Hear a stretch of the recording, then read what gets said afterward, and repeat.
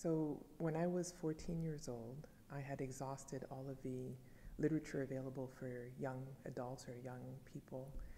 and I was allowed to read in the adult level of the library. And I have a very distinct memory of picking up Alice Walker's In Search of My Mother's Gardens, which is a collection of her essays. It was published in the mid-'80s. So I was probably 14 when I picked it up. And I remember reading it, just walking to my bus stop, going home, and then walking from the bus stop to my house, reading these essays, and discovering this world of literature of authors that I'd never read before, heard of before: County Cullen, Langston Hughes, Zora Neale Hurston,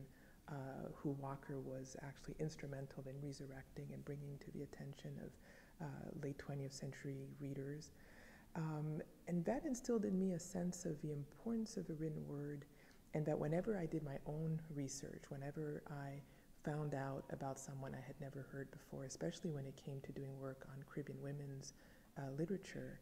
that I wanted to be writing back to that 14-year-old that I once was, and the 14-year-olds that would come up behind me, to make sure that I was leaving a record of what I found. And that's what most of my early academic work has been about, is writing back to my younger self and young scholars coming up who might have difficulty finding those works, but also to make sure that they know that that literature exists. And so Walker's text signaled to me that it was important to do this kind of work, not just one's imaginary work for creative work, which I also do, but to leave traces of who has gone before. And so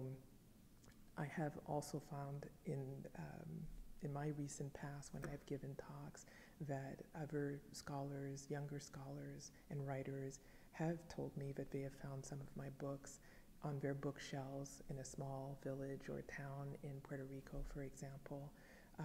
and without my knowledge that they had come across those books, and now they're doing their own work in their own fields and doing that kind of archival building.